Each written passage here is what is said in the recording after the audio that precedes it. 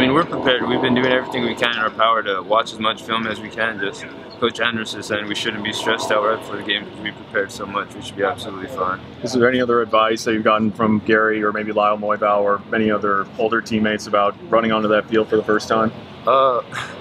Hopefully it doesn't happen to me, but Lyle shared a story with me. He said his first throw, he threw a pick, and he said the camera's going to go right on you as soon as it happens. He said the only thing I could advise to you is just smile it off and laugh and make sure everyone knows you're all right and you're still in there to battle. I mean, you guys have been doing this during practice as far as switching back and forth, whether series play. Just how do you stay fresh? How do you stay in it when you kind of know you're going to be going in and out of the game?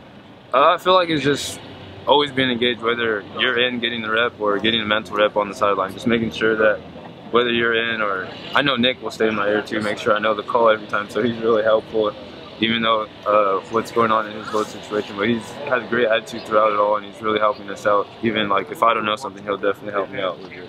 You came here to play for Coach Riley in a pro-style offense. How have you made the switch, and has the transition been easy or hard? Or Storm said that it was excruciating physically, you know, to kind of get up to that level of up-tempo. How's it been for you? Yeah, I mean, the tempo of it is definitely different. I mean, you kind of lose your breath sometimes here and there, but hopefully we'll be able to do fine and do what we can. But definitely an exciting offense, and I know the fans will be excited to watch our offense.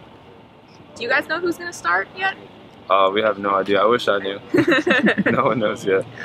Coach Anderson said that you've grown a lot since the spring. Is there anything that you can attribute that to, or anything that you've worked on in particular with Coach McGibbon?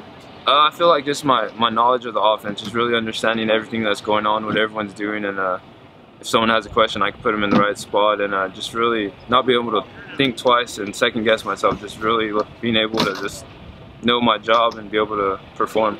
Even though it's a new system, does last year help you a lot, just having maybe been here for a whole year? Oh yeah, I mean, just being around Sean, you guys know what kind of guy he is. He's a workaholic and a film junkie, so it definitely rubbed off on me and Nick a lot. So just seeing his work ethic and all that stuff, so it's definitely helped out a lot.